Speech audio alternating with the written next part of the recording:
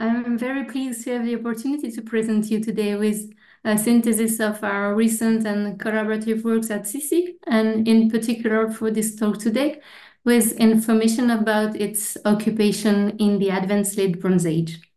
I would like to thank Yannis Galanakis and the organizing committee for inviting me to present a part of our excavation project, and also thank you to Andrew for this kind introduction. Most of you don't normally need an extensive introduction to where and what Sissi is, and Quentin Le Tesson even presented a seminar here last year about the pre-palatial settlement at Sissi. But let me briefly set the scene again. Since 2007, the Aegis Research Group of the University of Louvain, under the auspices of the Belgian School at Athens and the direction of Jan Driessen, has been exploring this coastal mine site located about 4 kilometers east of the palace town at Malia. 2 series of 5-year campaigns and now a 3rd series have brought to light extensive remains spanning the entirety of the Bronze Age from circa 2600 to 1200 BCE. They include funerary area, domestic and artisanal quarters, and 2 large public compounds, among which a large complex, building CDE, located on the summit of the hill and dating to the 13th century BCE, i.e. to the late Minoan 3B phase, which is the subject of my talk today. This building has been excavated in different zones under the direction of Florence Guénureau-Drissen, Quentin Le Tesson, and Maud de Volder, with the help of several teams of workmen and international students. This lecture is then obviously based on a collective effort, and in particular on the extensive data produced by these 3 scholars and colleagues and their teams. The size and internal organization of this multi-room building, as well as the diversity of the materials recovered from it, are rather unique, illustrating a large range of domestic, artisanal, and cultic activities. Evidence for social gatherings is also abundant. Since 2013, several campaigns of conservation, documentation, and analysis of the many assemblages retrieved from this complex, especially pottery, have taken place. And it's now possible to present an overview of the chronological development and variety of local practices illustrated by the material culture used by the occupants of the building. This also invites us to investigate the specific nature and context of some artifacts that hint at the composite origins of the Sissi communities at the end of the 13th century. Overall, through a contextual study of a comprehensive body of artifacts, we aim to shed new light on the different practices and networks of relevance of the post-palatial communities of Crete during this critical period of the Advanced Late Bronze Age in the Aegean and Eastern Mediterranean. Today, I will focus on a presentation of the pottery assemblages of building CDE, and this will allow me to stress important chronological markers that refine our understanding of the site's history, but it will also reveal the diversity of the activities held in this complex. In the last part of my talk, I would like to contextualize some of these assemblages and practices at an extra-local scale in order to highlight some of the various interaction networks in which the inhabitants of building CDE took part. We have identified 2 distinct chronological horizons within the century-long LM3B phase of occupation of this building. In essence, several blocked internal doorways have urged us to consider a horizontal stratigraphy with the distinction between rooms occupied in an earlier phase and then abandoned and blocked after a major destruction, and on the other hand, rooms cleared of their debris after this destruction and reoccupied in a later phase. The complex comprises a large north wing, building CD, and a smaller second wing, building E, located to the south of an open area.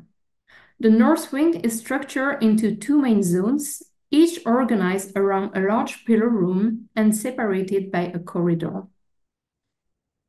The first occupation horizon is thus documented by primary destruction deposits found in the blocked rooms, which were not reoccupied after the destruction that struck the site at a middle stage of LM3B, probably related to an earthquake. The second horizon started with the reconstruction and reoccupation of a large part of the north wing, while the occupation of the south wing ended at the end of the first phase. The second occupation phase lasted until the very end of LM3B, when the building and the entire site are deserted. With regard to the first occupation horizon, this concerned primary destruction deposits found in the rooms highlighted here in blue. In particular, room 4.9, a small space measuring 2.4 by 2 meters, was found full of ceramic material. It provided storage vessels with 2 pithoi, 2 transport stirrup jars, a fragmentary open jar and a lid, and also cooking ware with 2 large tripod cooking pots and 2 braziers. Fineware was also associated with the same deposit, including this exquisite juglet and another one just next to it, conical cups, footed cups, a shallow cup, probably fallen from a shelf along the wall, and a complete firebox and 2 footed conical bowls complete the deposit. This small room communicated with room 4.8 to the east and with the large hall 3.1 to the south. So we can hypothesize that room 4.9 functioned as a storeroom for providing tableware to activities held in the large hall, but also possibly food containers and cooking sets for the preparation of meals in room 4.8, where evidence for a hearth and a grinding installation has been found, associated with charred plant remains and a high concentration of seafood remains. To the other side of the north wing, we can point out another kitchen contemporary to this first phase. It's room 4.15. It opens only on the court and on the south wing of the complex, which suggests a clear connection between the two wings. The floor deposit in this space is quite intriguing. Cooking activities are clearly indicated by an overfired ceramic plate resting on the floor, just next to a pithos, half embedded into the floor and found full of urchin remains. Cooking pottery is evident in the room, but is very fragmentary. Interestingly, just next to the cooking plate was this finest vessel, an imported Canyon stirrup jar, but also a deep bowl, a set of miniature vessels, and this cylindrical model. The latter reminds us of 2 examples from LM3B Amnisus and several examples from LM3C Carfi. This kind of object, with exclusive occurrence in residential context, has been interpreted in the framework of household cultic activities, with a possible connection with ancestors in particular, as suggested by Vasilis Petrakis. Also surprising in this room 415 are the 9 half-preserved pithoi and jar found smashed on the floor of this room, but which are systematically missing the lower part. Therefore, the material and the functional association of these various kinds of ceramic containers for cooking, drinking, worshipping, and storing in a room of 6 square meters is not straightforward. The excavation data tend to suggest that it is a single primary deposit.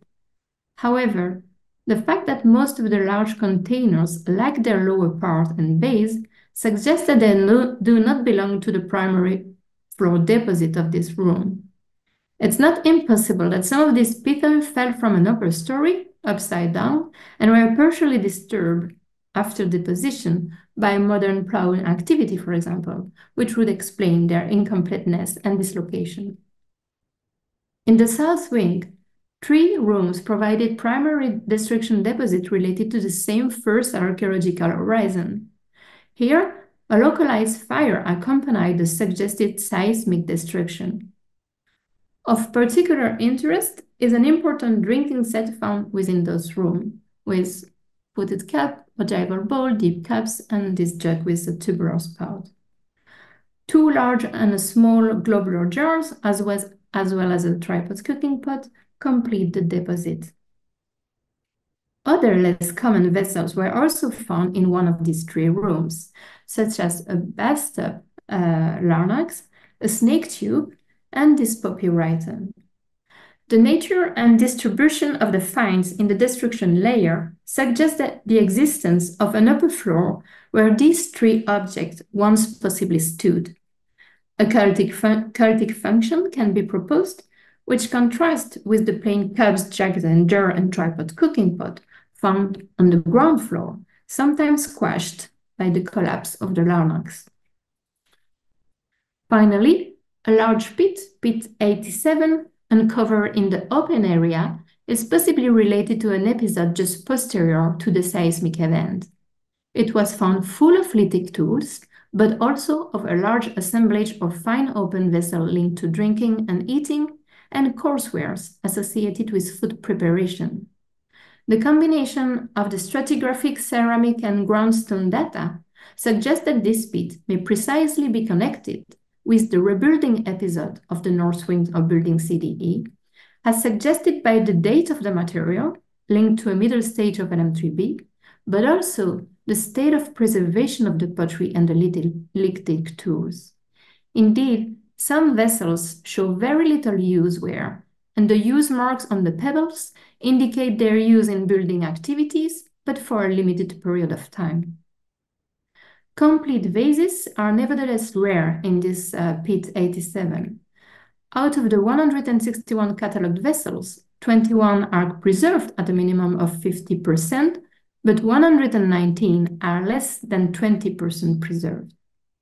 This indicates at least 2 different possible scenarios. If the pit contents were the result of a cleaning activity after an LM3B destruction, this would suggest that the operation was only partially carried out in this pit and that the rest of the material was left in situ and or discarded elsewhere, a possibility that it's not corroborated by the present state of the remains of building CD and its surrounds. If, however, this pit was the repository of feasting or communal drinking and dining activities, probably held in the open court, the rest of the broken vessels could either have been thrown into another area as yet unexcavated or kept by the participants and taken away as tokens or something else. The quantification of the fine open vessels gives a good idea of the variety of the assemblage, and it also provides an account of the local consumption of fine wares at LM3B Sissi, which convincingly indicates a mid-stage of LM3B. The repertoire includes both fine plain wares, often slipped and burnished for the footed cups, high stem kilikis, ogival bowl and shallow bowl here on the top right, but also fine dark and light painted wares for deep bowls, deep cups, mugs, and a shallow cup. The more unusual combination of shape, decoration, and fabric of these 3 vessels, a deep bowl, a shallow cup, and a mug, suggests imports, possibly from the Mycenaean mainland, and comparisons with finds from Attica in particular can be suggested. Moving now to the later LM3B occupation horizon of the North Wing, after the earthquake destruction, it seems reasonable to reconstruct a last occupation phase which covered close to 2 generations and which ended in the general abandonment of the site at the very end of LM3B. The primary floor deposits found in the 2 large halls and several side rooms show important and repeated evidence for cooking activities, but also communal consumption practices, some artisanal production, storage in pithoi, and cultic activities, as we will see. The pottery from these LM3B advanced deposits includes totally new shapes at the site. Among them are objects for which the best parallels point to a very late stage of LM3B, as we will see, that is in the last decades of the 13th century. These new features in the LM3B late pottery assemblages at Sissi concern imported vessels, such as this footed crater, but also more locally produced vessels that mix local features with Mycenaean or Minoan trace, such as this bell-shaped crater. However, for the first time in Bronze Age Crete, morphological changes in line with mainland traditions do not only concern table habits, but also the cooking repertoire. The first hall, 3.1, is a large space that could host 30 to 40 people. In this last stage of building CD, it only communicates with the exterior to the east via a large threshold and with kitchen 4.7 to the west, since the three other original accesses to this main room were blocked at the beginning of the second phase, as you can see here in red. Two large domed ceramic items were smashed in the middle of the room, close to the column bases. Then they may have been used as chimneys to evacuate the smoke for a potential fireplace between the two columns. However, no traces of ash which could suggest the presence of such a hearth were identified between the two column bases. The use of a ceramic portable hearth could explain the absence of ash from the clay surface. A portable hearth of this type with a diameter of 38 centimeters was found in a neighboring room. The floor deposit of room 3.1 is concentrated towards the east threshold and shows evidence for storage and artisanal activities. First, in the southeast corner of the room was a complete pithos, heavily broken on the floor. Just north of the threshold, against the east wall, was an installation which could be an olive or wine press. On a platform, a tripod cooking pot, reused without its legs, is embedded into the installation, and in front of it, smashed on the floor, were these two basins that you can see on the bottom right. And further away, just in front of the threshold, were the fragments of a heavily broken but complete larnax decorated with octopus motifs, as you can see here on the top left. Smashed under the base of the larnax was a monochrome deep bowl, and the same deposit also contained a pierced handleless goblet, which, with the deep bowl, constitute the only fine tableware found in this large hall. Outside the room, in front of the facade, were collected this fine decorated stirrup jar and a transport stirrup jar. We might then suppose that the last use of this large room was mainly oriented to artisanal activities. However, while there is little direct evidence for food consumption in the room itself, the material found in the neighboring room 4.7 invites us to consider such activity in the large hall, as we will see in a minute. Before leaving hall 3.1, it's interesting to note that in the middle of the room, at the same level as the upper surface of the two column bases, appear the fragments from the body part of a huge pithos with relief medallions and wavy incised bands. Another fragment of the same pithos was found under the blocking of the door leading to room 4.8. And other fragments of again the same pithos also came from the contents of pit 87 in the open area, which I just mentioned earlier, and also from the corridor between room 3.3 and 3.4. So this pithos certainly belongs to an earlier horizon of building CD and is even possibly Neopalatial. Some fragments of this huge, possibly emblematic pithos were perhaps intentionally used during the rebuilding of building CD, kept here in the hall 3.1 while the floor was relaid, used in the blocking of a door, and in the filling of the pit following the communal event that we suggest to link to the rebuilding episode. Directly west of hole 3.1 is room 4.7, with two pillar bases and a central hearth. It provided a very important deposit with various evidence for cooking activities. This space seems to have functioned with hole 3.1 thanks to an opening in its east wall. The deposit includes a pitot smash in the north part of the room, here on your left, and a concentration of vessels around and to the south of the hearth, which is made of a platform of stones and which was found full of ashes. 4 tripod cooking pots were found, 2 with a globular shape and either vertical or horizontal handles, and 2 others that are much more atypical, one with a baggy profile and light on dark painted decoration, and the other with a shallow shape and a rounded bottom, a shape with absolutely no precedent in Sissi or elsewhere in Crete. A cooking lid, 2 cooking trays, 2 cylindrical supports, and a cooking jug here on the right complete the cooking assemblage. Close to them were also found part of a round-mouthed amphora, 2 medium-sized stir jars, a monochrome dip bowl, a juglet, and these 3 small stirrup jars, one in the middle with a clumsy painted decoration of an octopus and a palm tree, and another on the right, which is probably a late Helladic 3B2 mainland import. And here are some good comparators for this stirrup jar, notably one from Taurikos, with also lozenges on the belly. Going now to the south part of building CD, in the second hole 4.11, we can see that it was entered from the south through a possible porch.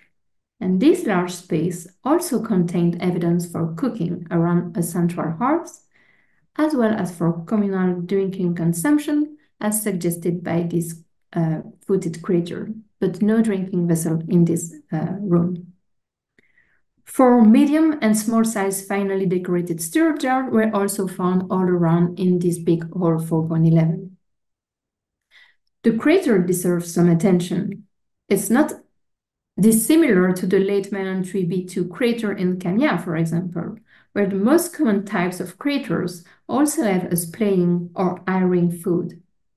Those have no parallels with the contemporary craters from the Mycenaean mainland, except in late Helladic 3C early, with the introduction of the very rare crater FS10 with vertical handles though. At LM3C Carfi as well, all the craters that preserve their lower part show a pedestal base. The large hole 4.11 communicated with a corridor to the north, which opened to 4 different spaces, 2 multifunctional internal rooms, 3.3 and 3.6, a space with a large hearth and a few storage vessels, 3.4, and a domestic shrine found with its cult objects, among which a Triton shell and an anthracene, but also ceramic cylindrical support and conical bowls, as well as several transport stirrup jars and other large containers. I will describe room 3.3 and 3.6 here, both of which appear to have functioned as storage rooms and working spaces. Room 3.3 was devoted to the storage of goods in coarse plain containers, as well as of different kinds of fine and coarse ceramic vessels. The presence of various lithic tools distributed across the room suggests that it also served as a working area.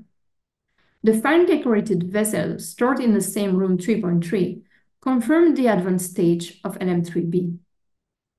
Panel pattern decorated craters adorned with similar motifs have been found, for example, at LM3C early Castelli Pediada, but also at LM3B late Palekastro 3.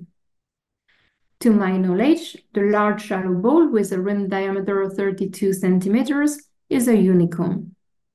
The wide bending decoration is not dissimilar to the decorative syntax typical of bended cups at LM3B2 Kenya. However, a close parallel for this sizable shallow open vessel is hard to find, with the exception of a couple of late Helladic 3C early basins from Lefkandi. In room 3.6, two tripod cooking pots of very large dimensions were found in the middle of the room, broken into large pieces.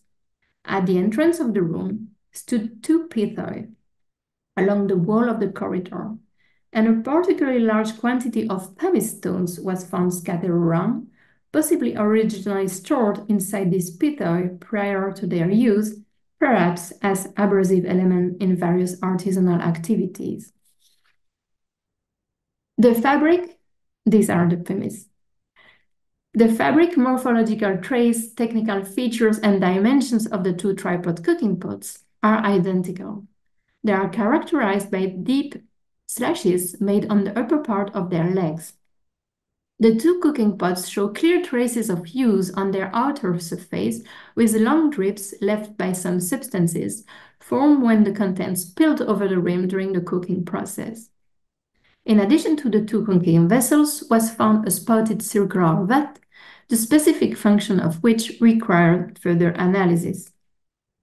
These large vessels were found next to finer shapes in the same room: a small decorated stirrup jar, a straight-sided pyxis, a trefoil-mounted narrow-neck jug, a footed cup, an ogival bowl, and a small jar. The stirrup jar is probably an import.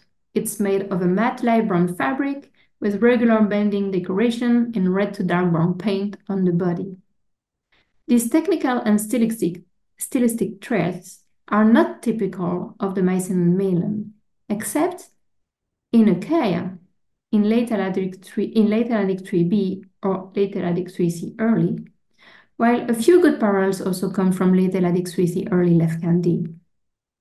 It's worth mentioning that the question of a probable overlap between the late Helladic 3c early phase on the mainland and the late Mycenaean 3b late phase on Crete has been around for a long time, but was recently considered in more detail by Jeremy Rutter. In the same room 3.6, a large collection of terracotta spools was found in two nests just under the large fragments of the tripod cooking pots. Their position right below the body fragments of the tripod cooking pots requires some explanation. The spools were possibly stored within the tripod cooking pots, which serve as containers, possibly also of other objects or items in organic material, like textiles. However, the good state of preservation of the tripod cooking pots would seem to suggest that they were still in use as cooking vessels when the building was abandoned. In the framework of our comprehensive study of the cooking assemblages of Sissi, including organic residue analysis, Janet Safo reports the presence of beeswax in one of these two tripod cooking pots. This substance may result from a recipe cooked in the pot and using honey, but may also have been used as a sealant on the interior surface of the vessel in order to reduce its porosity, or also for artisanal practices, such as the preparation of ointments, or else the waterproofing of textiles.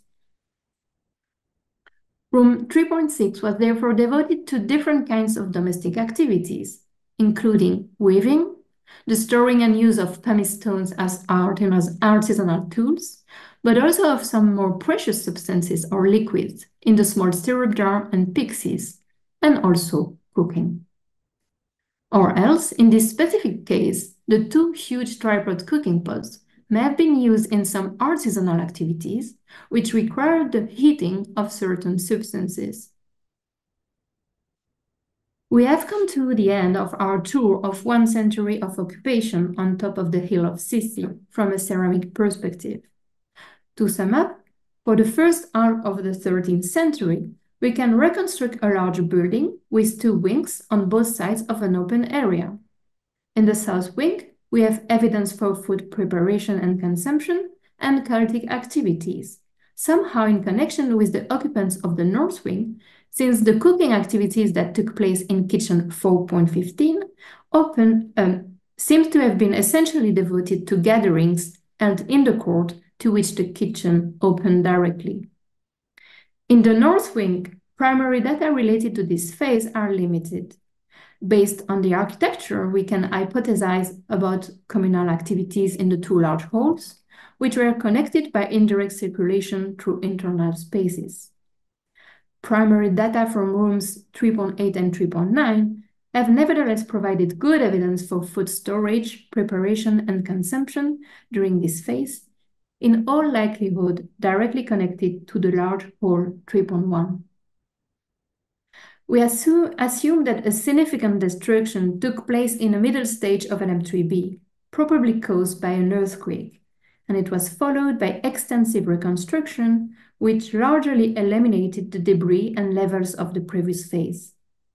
We have good reason to suggest that the contents of the pit dug in the open area are the result of a short-term event, that is, the processing and then discarding of materials related to architectural work in Building CD, and then the celebration of this rebuilding.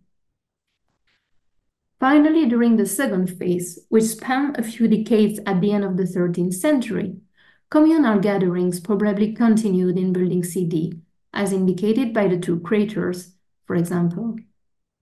Particularly striking is the numerous evidence for cooking and also artisanal activities, not to mention the shrine nestled in the middle of the building.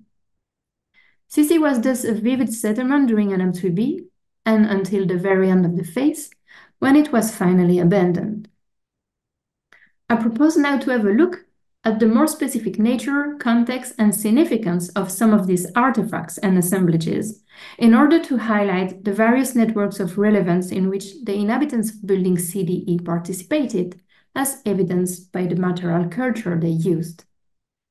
At the micro-regional level, I have highlighted elsewhere the numerous similarities in terms of typology, styles, and technical features between the late Mainland 3B tableware from Sissi and Malia, as evidenced by Cartier-Nu in particular. This suggests strong interactions and the sharing of traditions between both potters and consumers of these two sites. Beyond tableware, two other potting traditions shared by Sissi and Malia deserve a mention. The first one includes a group of coarse vessels of different types and shape, but all sharing a particular technistylistic tradition characterized by a light on dark surface treatment. The atmosphere of the firing seems to have been well controlled, as the contrast effect between the light yellow paint and dark gray background is successful. These vessels are made in the typical local coarse fabric, characterized by an all-calcareous red-brown firing clay matrix. However, Despina Atsivalianu has pointed out that this light on dark wear has some parallels in the late Mainland 3B Katoguves pottery workshop, so the regional extent of this potting tradition requires more attention. The second potting tradition concerns coarse vessels of different types and shapes that share a common coarse pinkish buff fabric and are either plain or dark and light decorated. Vessels from this group, here on the slide, have all been analyzed petrographically by Karl Knappet, Florence Liard, and or Eleni Nodaru, who have all shown that their mineralogical composition is compatible with the ophiolite series and the Flich melange. These colleagues have discussed the difficulty of assigning provenance to this suite, since it is encountered over a long geographical distance from the area of Myrtos on the southeast coast, across the whole area of the Pediada, to the north coast of the island. Florence Liard has nevertheless demonstrated, through the sampling of raw materials, that there are clay-rich sediments containing ophiolitic rocks in the area of Chersonissos, about 12 kilometers west of Malia. She has therefore suggested that at least a part of this Corian fabric group identified at Malia and Cartier-Nu, and now at Sissi, correspond to the exploitation of raw materials in the area of Chersonissos.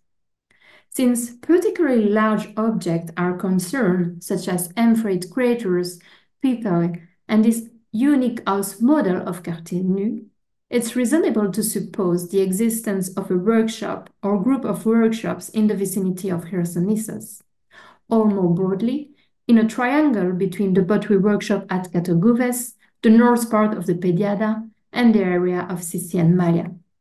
This is, of course, a work in progress. But it's worth noting that this potting tradition especially concerned transport stirrup jars and round-mouthed amphoras with dark and light decoration. And the decoration at the shoulder of these two transport stirrup jars, one from Malia, one from Sissi, is particularly similar to two examples from the late mainland 3B levels in the Palace of Consos, chemically identified by Halaskel and colleagues as products of Central Crete.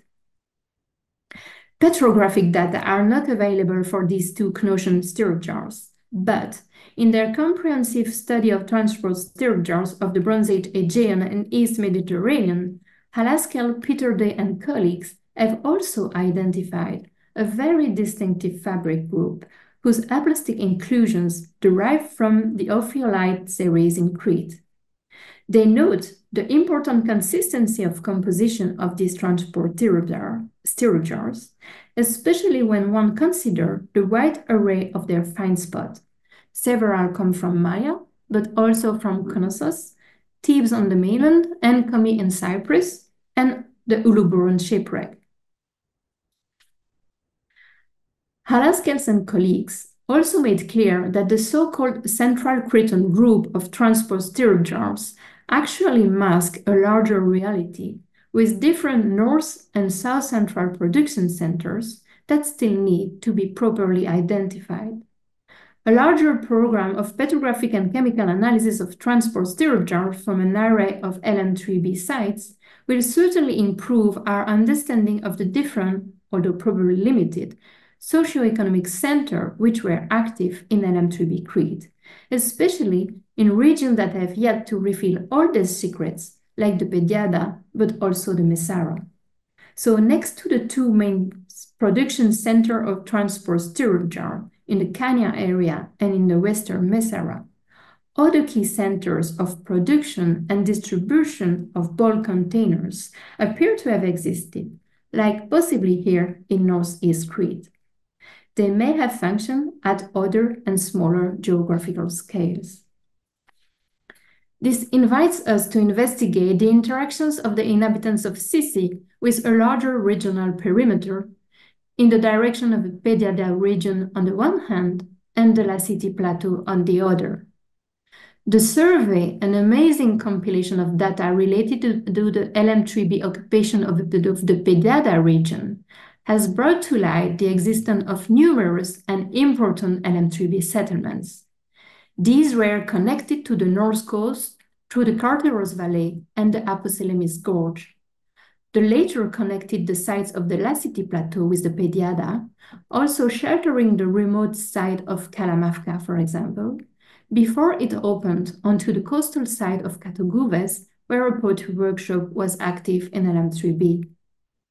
The possible connection of Sissi, Malia, and sites from the Pediada around common clay sources and also possibly common economic activity, as I have just discussed, invites us to assess some potential common pottery traditions at the regional level. Looking at the tableware repertoire, these sites seem to have been rather well connected. The same assemblage of high-stem kilikis, footed cups, shallow bowls, ogival bowls, plain jugs with a cylindrical open spout, and amphorate craters, all in a buff to pinkish buff fabric, are found at Kalamafka, Voni, Malia, and Sissi, for example. The kilikis show on several occasions a solid stem on all these sites, just like those of the Gouves workshop. So a further assessment of the interactions during LM3B between these coastal sites and important settlements in the hinterland, close to the fertile land and communication networks, may help us to better grasp the political and economic organization of Northeast Crete during this key period. Turning now to the Lassiti Plateau, the numerous LM3C defensible sites of the Lassiti, identified and studied by Christophe Nowicki and also Sarah Wallace, are only one possible area towards which the communities of Sissi may have moved after the abandonment of the site, in the context of an imminent threat and or looking for other living conditions or opportunities. A possible candidate is the site of Garfi, the foundation of which was laid at the very end of LM3B. The question obviously deserves more attention, but particular ceramic vessels, as well as common clay recipes, link the assemblages of the two sites in an interesting way. Interactions between Sissi and other regions of Crete, the Mycenaean mainland, or the Aegean are indicated by several imports of small, finely decorated containers and a few open vessels. Preliminary observation even suggests connection with various regions, but in the form of a limited number of vessels for each. The nature of these exchanges or interactions is therefore difficult to approach and evaluate, and this would, of course, require a full program of microscopic analysis. These fine containers, however, bear witness to the fact that these communities had fairly wide access, although possibly randomly, to a prestigious Aegean economy built around precious, probably perfumed liquids. Finally, major transformation of the ceramic traditions appear to characterize the second occupation phase at Sissi in the last decades of the 13th century. This concerned the introduction among the tableware of the deep bowl derived from the Mycenaean form FS 284 and the bell-shaped crater, but also the first appearance of round-bottom tripod cooking pots. The crucial changes in the tableware repertoire, in line with mainland traditions, gave way to a new homogeneous cultural package within the Cretan communities at the beginning of LM3C, an homogeneity that had disappeared since the collapse of the Cnotian polity 100 years earlier. But here, the changing patterns that trigger some kind of uniformity in pottery traditions seems to relate to an entirely different phenomenon, presumably connected with the movement of people from the mainland to Crete in this troubled period. However, in parallel with this overall homogeneity, some localism can also be identified. In a recent assessment of the sudden introduction of round-bottom tripod cooking pots at Sissi and elsewhere in central Crete at the end of LM3B, I have argued that the idea of this new cooking shape may have been brought to the island by groups of people who moved from the mainland to Crete and who didn't remain separated from the local population, but mingled. Indeed, these vessels do not seem to be the product of relocated potters trained on the mainland, since they show several morphological and technical traits linked to local Cretan traditions. A century-old fabric recipe, a wheel-cold forming method, and the shaping of rolled handles fixed horizontally, all of which prompt us to recognize the work of local potters. Such hybridized vessels could therefore appear in our reflection today as a certain kind of cultural manifestation, neither local nor foreign, but one that results from the mobility and cohabitation of different communities on the island of Crete in LM3B advance, including some elements from the Mycenaean mainland. In conclusion, the disappearance of the final palace at Knossos and of its dominant position at the end of LM3A2 seems to have prompted the development of regional traditions in Crete, especially visible in ceramics, and for which Sissi produces relevant evidence. Indeed, this new sociopolitical situation saw the revival or growth of regional centers and traditions, as well as the mixing of new expressive styles in the material culture. It may well be that the disappearance of a main authority at Knossos also triggered a thorough reorganization of the exchange system of goods in Crete, which possibly boosted new alliances between important or growing sites, such as, for example, between the Sissi and Malia plains and the Pediada. The post-Palatial period therefore did not suffer any dramatic decrease of interregional interactions on and outside the island. But this happened in a period that was certainly and repeatedly troubled, whether by the disappearance of a strong authority, earthquakes, the arrival of new groups, or other external elements that constantly shook the resilience of the lively Cretan communities, such as those at the vibrant site of Sissi. Thank you very much for your attention.